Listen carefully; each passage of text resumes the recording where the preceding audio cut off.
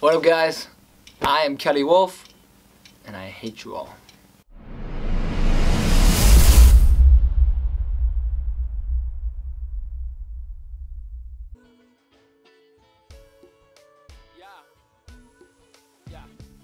I started music because mostly my father was into it when I was a kid, when he was a kid rather, and then he had me and didn't pursue it. That being said, I really liked it. It's always a getaway for me. When I was going through something dark or upset, hate this person, love this person, going through a breakup, music was always there for me, so I wanted to band myself. And it was hard to find other people that had the same drive and passion that I did. All I wanted to do was get into music, and how else could I do it by myself other than hip-hop? I wasn't much of a hip-hop fan. I actually kind of hate rap. But then I found the Insane Clown Posse, and they're a combination of rap, rock, and they were funny to me. So I started liking them, and then I saw what they did, and I wanted to make music of my own, kind of following the same footsteps as them, but without the painted face. I started when I was like, what, 15 or 16 years old. I want to say I was a sophomore in high school. And me and a couple friends, we'd all just get together, we'd rap.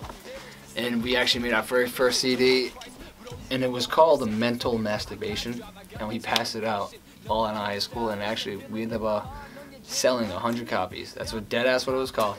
Mental Masturbation. We sold 100 copies. We used to take old CDs. My parents' CD collection would take DVDs that no one watches, and we just print up the cover and the track listing, and we just $10, $1,000. We ended up buying our own studio set up that way, and just kept grinding. Just kept doing what we loved to do. We started getting shows booked when I was 16, and my brother Kobe, aka Kid Savage, started doing shows together under the band Angels of Death, and our very first show was at the Living Room in Providence, and ironically it was a venue that my father used to play when he was a kid, so it's kind of like living in his shoes. Eventually we just kept doing it, we kept going, working hard. A lot of my friends stopped doing it. I continue to doing it because I just love what they do. It's like a getaway from me. I'm angry, I can vent. I'm happy, I can let the mic know. I'm upset, I can vent. It's just like, it's more like a therapy to me, and I love it. And as I continue, I end up getting signed to this label called Flipside Entertainment out of Providence, Rhode Island. Johnny Armani was the guy that was running Flipside Entertainment. He signed me, a couple of friends of mine that have done music together over the course of figure if I started at 16, I'm 28 now, the last 12 years. Once I was signed to Flipside Entertainment, there was a Cypher series called the Heat 16 where we get to choose any instrumental we want. It could be original, it could be a remix of something, and just write 16, and we'd shoot a video for it in various locations. Mine was in Boston. I used the Loud, I don't know if it's Louder. I like my music Loud by Mac Miller. To be honest, I hated Mac Miller, but I love that beat, and I personally thought I could just crush him on his own beat and do something fresh, and that's what I did. It was cool because it's my first time I was signed, and then we started putting together an EP called Seeing Red. I wanted my brother, Kobe, on that project, and he was trying to tell me I couldn't, and I only could do what he said. I wasn't having that. No one tells me what I can and can't do, especially when it comes to my music. But I kind of let it slide. And then he got us on a radio show. I think it's called Music Fiend. But it was actually cool. I was having fun. We got a call in by a rapper named Styx Diamond Eyes. He's out of Providence. I guess previously he was signed to Johnny Armani. He kind of just talked trash about him the entire time. More or less saying Johnny Armani screwed him out of money. Would say he'd try to dip his fingers into everything creative. Pretty much what I saw him doing with when he was trying to tell me I couldn't work with my brother on the entire project. I'm hearing this guy say out loud, so obviously he has done this before in the past. Styx ended up saying, you know, respect all the guys that he did sign. A lot of you do have talent, but if you want to make it in this music industry, I'd jump off this label, he would call it, because he's only going to screw you out of money. And then that's kind of how that radio show ended. And I went home. I had a lot to think about. He ended up booking me a show in Fall River that had zero promotion, actually zero work into it at all. I ended up showing up to the day of the show, and the venue didn't even know there was a show going on. So that's when I was like, really, I'm all done with this guy. But there was confusion. The show ended up happening, but the only people there were all the rappers that showed up. So at that point, I'm like, this guy's kind of trash. And then these guys tattooed on my throat, they're called the Axe Murder Boys, Young, Wicked, and Bones Dub. Backstory, they got signed to Insane Clown Posse's record label, and because they were two brothers, they're honestly my definition of what rap should be. I looked up to these guys since I was a kid, and I actually did a lot of shows with them and becoming, you know, friends with them. And they ended up taking me on my very first tour in 2014. This is while I was signed to Flipside. When I got that tour booked, Johnny Armani told me I could not go on that tour because I didn't have the funds for it, and I didn't have any merch. I had my own merch, but he was telling me nothing was produced by Flipside, and if I went on tour, he'd have to take a percentage of whatever I would be making on the road. At that point, I said, nope, I can't do anything with my brother. Who are you to tell me what I can and can't do, especially with my music? And now you're just telling me I can't go on tour to begin with because I haven't released anything or whatever he had in his head, and on top of that, any money that I'd make on the road you'd want a percentage of, and you're not coming on this tour with me.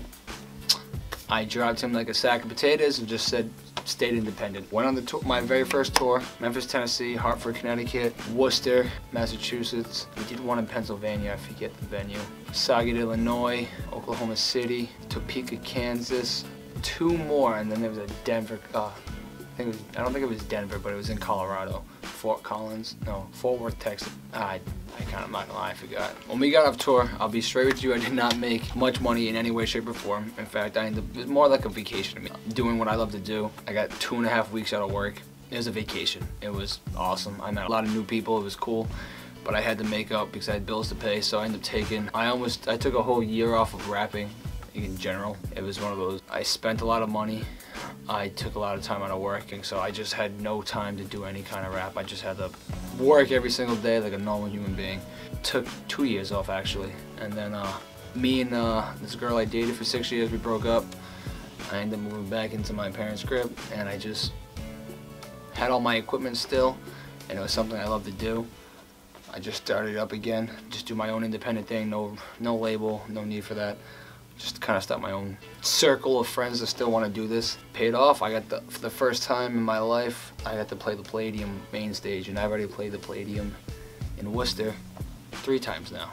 So that was a goal of mine since I was 14, 15, 16 years old, that I wanted to play that same stage where I've seen some of my favorite bands: Black Label Society, Insane Clown Posse, Twisted, Axe Murder Boys, Low Key. It's a bunch of big underground music that I love. That's the genre I stick to, and I love it. Majority of my music that I push out is always going to be on Spotify, Apple Music, and Google Play. On Spotify, I have a one particular track called "Can't Handle It" featuring Young, Wicked, and Bones Dub. These guys, they broke over 1,000 plays. I think it's like 1,400 to be exact. Well, not exact, but in the ballpark. And I've released a video for Headspace, a single off of Scatterbrain, that Zach Koehler, my youngest brother, video entrepreneur. That makes sense, right? Yeah. He shot that video for me. That collectively actually got over 4,000 views. I have a couple of videos that all broke at least 5K, which is Savage, Basement Quickie number, I think it was 4. Yeah. Headspace, Savage 2. That's dope. Yeah. Can't Handle It. I just did my verse for that. Oh, and what's the one I did for Sarah? Now I Pray. That's almost hit 1,000, but that's fine with me, man. That's 800 people that saw me going through something. I mean, I wear my heart on my sleeve through my music. It's one of those, if I'm going through something, you guys are gonna know it because you just listen to it. At the end of the day, I hope it helps you guys. It's like you're going through something, you can listen to it. Hey, you're not the only one. Everyone has demons they fight. I unleash it in the mic. Hey, that rhymes. Yeah, can't use it. I hope you guys keep coming back. I hope you guys love the music. KellieWolfeMusic.com. I got more coming. Oh, and before I forget, speaking of tours, I'm going on a tour again. My first tour since 2014, the Psychedelic Tour with Skiru. We're gonna be in Massachusetts, Manchester, New Hampshire, Connecticut, Indiana, New York, Denver, Colorado, 2 or 3 more states. that I can't think of off the top of my head, but it's still gonna be pretty cool. It's gonna be in April, 420 events. And that's my life, my music life anyway. I fry cook during the day, and then I record music at night.